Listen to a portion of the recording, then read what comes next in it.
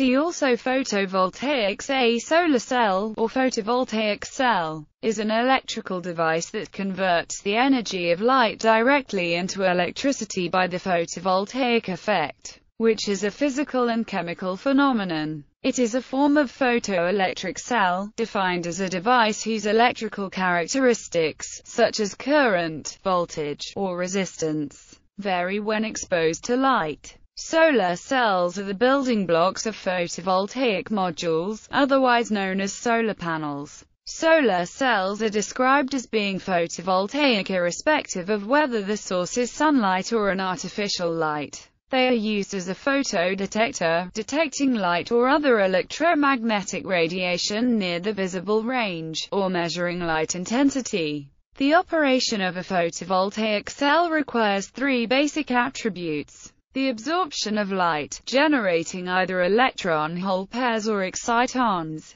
the separation of charge carriers of opposite types; the separate extraction of those carriers to an external circuit. In contrast, a solar thermal collector supplies heat by absorbing sunlight, for the purpose of either direct heating or indirect electrical power generation from heat. A photoelectrolytic cell, on the other hand, refers either to a type of photovoltaic cell, or to a device that splits water directly into hydrogen and oxygen using only solar illumination. Applications: assemblies of solar cells are used to make solar modules which generate electrical power from sunlight, as distinguished from a solar thermal module, or solar hot water panel. A solar array generates solar power using solar energy. Cells, modules, panels and systems. Multiple solar cells in an integrated group, all oriented in one plane, constitute a solar photovoltaic panel or solar photovoltaic module. Photovoltaic modules often have a sheet of glass on the sun-facing side, allowing light to pass while protecting the semiconductor wafers. Solar cells are usually connected in series in modules, creating an additive voltage.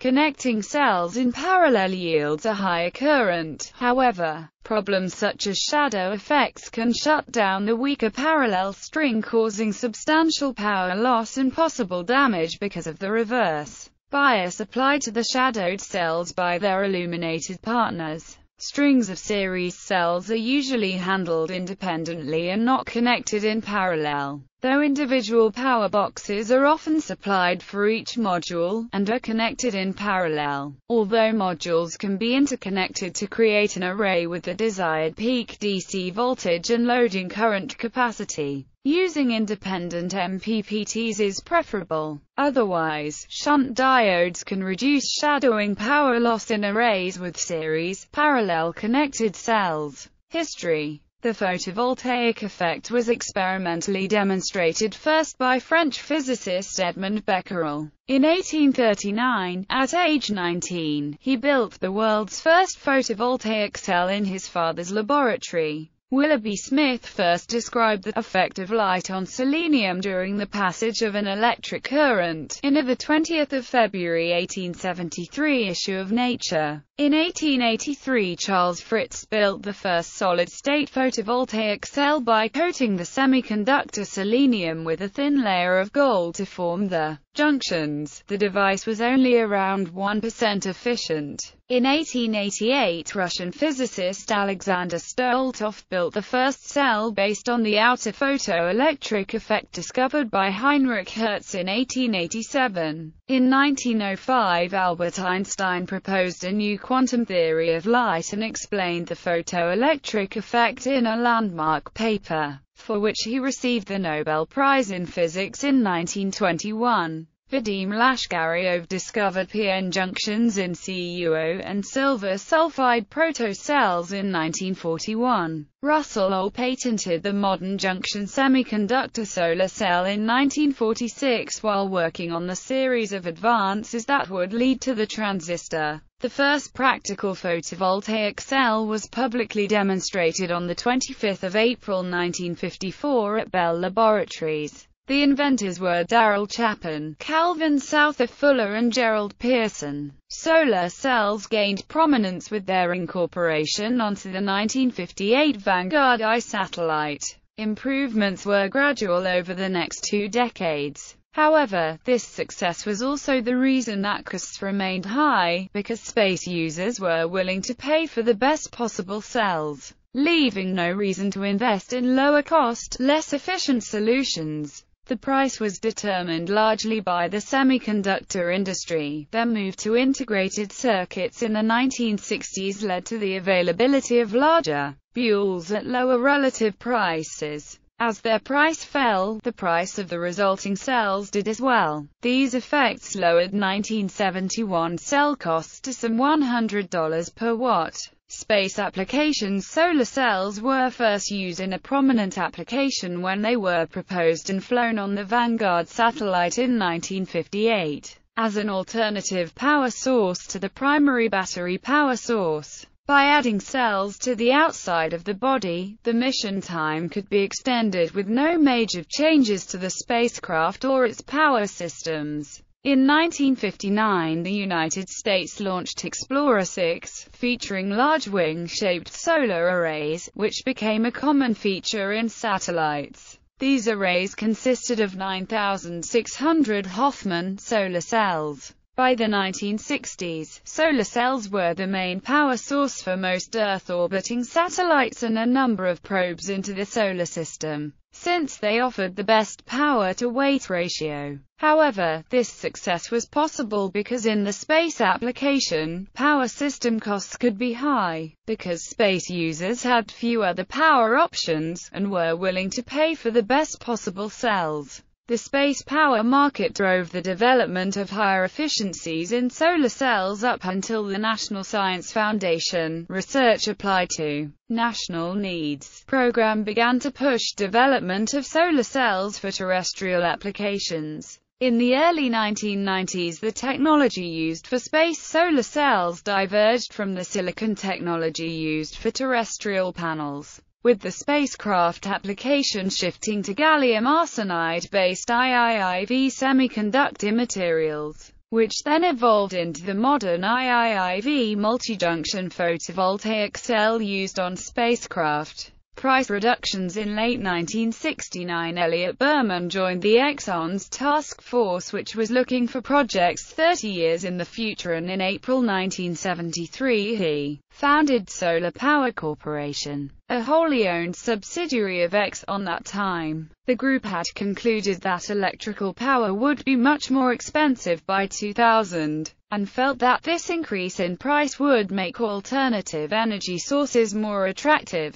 He conducted a market study and concluded that a price per watt of about $20 per watt would create significant demand. The team eliminated the steps of polishing the wafers and coating them with an anti-reflective layer, relying on the rough sawn wafer surface. The team also replaced the expensive materials and hand wiring used in space applications with a printed circuit board on the back, acrylic plastic on the front, and silicone glue between the two, potting the cells. Solar cells could be made using cast-off material from the electronics market. By 1973 they announced a product, and SPC convinced Heidland Signal to use its panels to power navigational buoys, initially for the U.S. Coast Guard. Research into solar power for terrestrial applications became prominent with the U.S. National Science Foundation's Advanced Solar Energy Research and Development Division within the Research Applied to National Needs program, which ran from 1969 to 1977, and funded research on developing solar power for ground electrical power systems.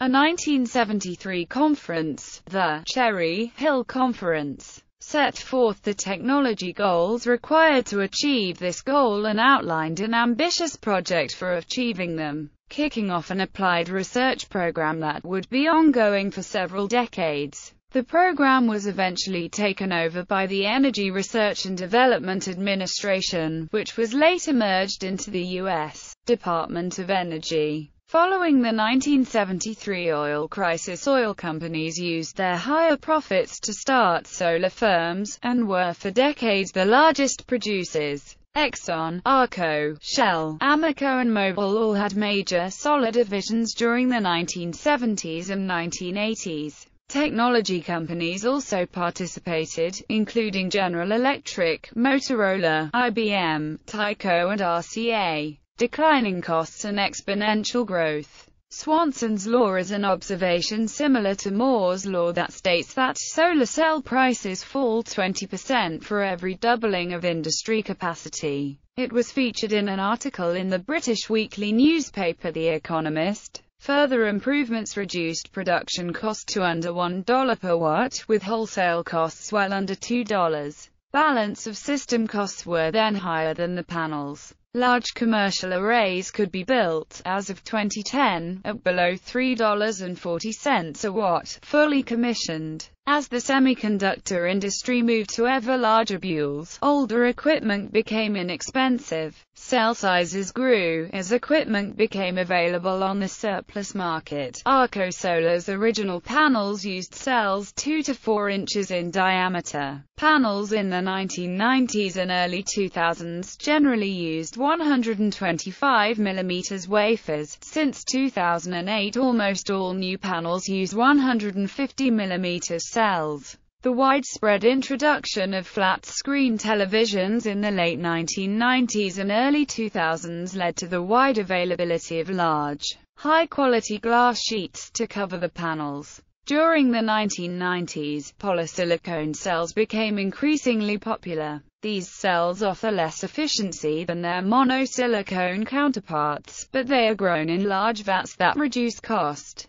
By the mid-2000s, poly was dominant in the low-cost panel market, but more recently the mono returned to widespread use. Manufacturers of wafer-based cells responded to high silicon prices in 2004 to 2008 with rapid reductions in silicon consumption. In 2008, according to Jeff Portman, director of IMEC's Organic and Solar Department, current cells use 8 to 9 grams of silicon per watt of power generation, with wafer thicknesses in the neighborhood of 200 microns. First Solar is the largest thin-film manufacturer in the world, using a CDTE cell sandwiched between 2 layers of glass. Crystalline silicon panels dominate worldwide markets and are mostly manufactured in China and Taiwan. By late 2011, a drop in European demand due to budgetary turmoil dropped prices for crystalline solar modules to about $1.09 per watt, down sharply from 2010. Prices continued to fall in 2012, reaching 62 cents per watt by 4Q 2012.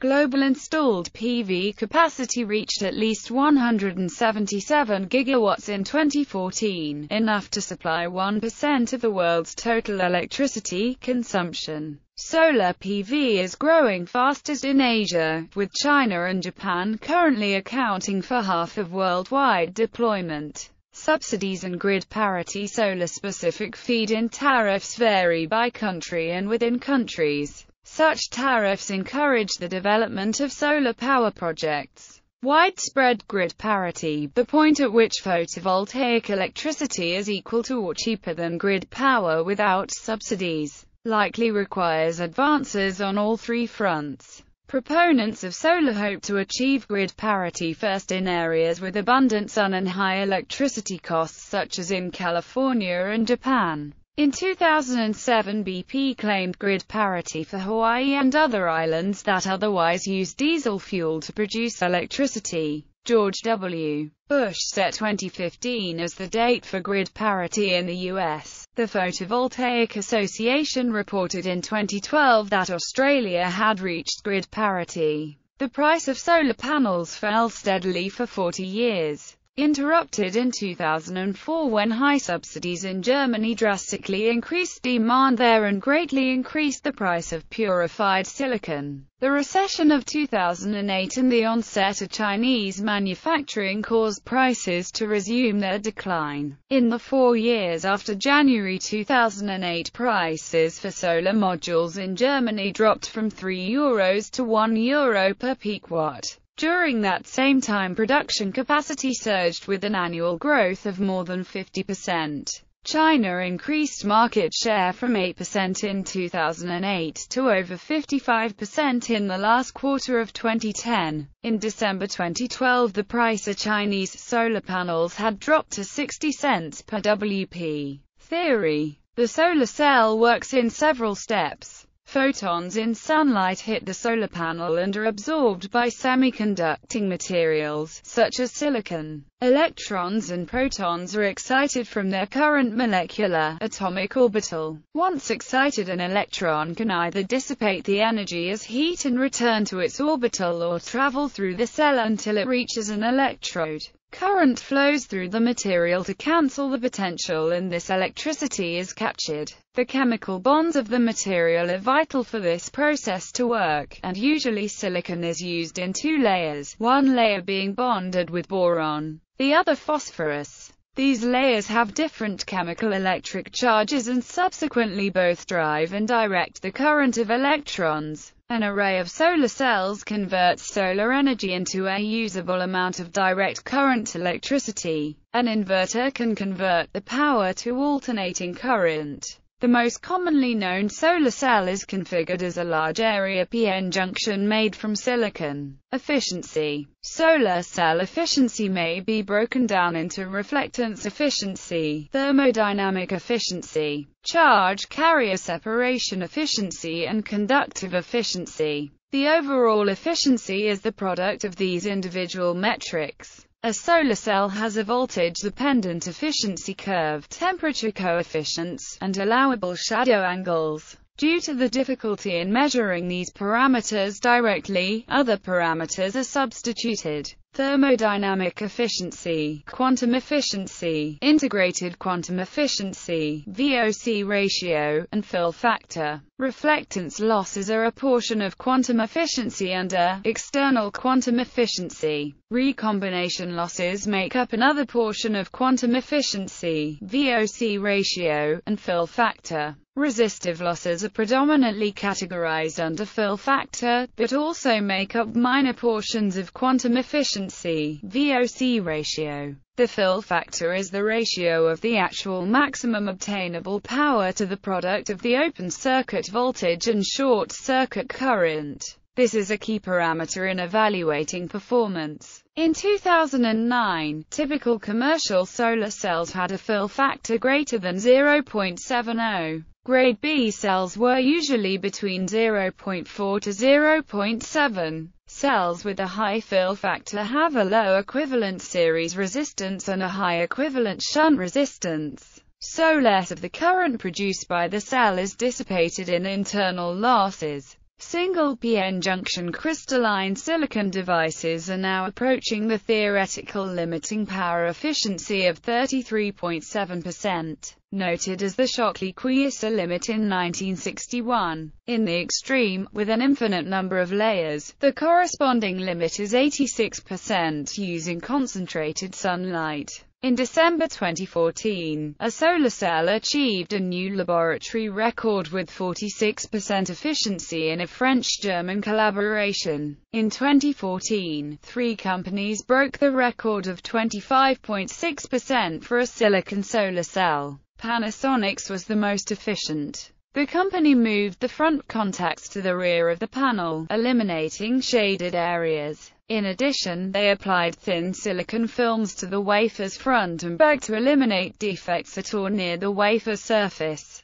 The work on optimizing the atmospheric pressure chemical vapor deposition in-line production chain was done in collaboration with Nextwave GmbH, a company spun off from Fraunhofer ICE to commercialize production. For triple-junction thin-film solar cells, the world record is 13.6%, set in June 2015.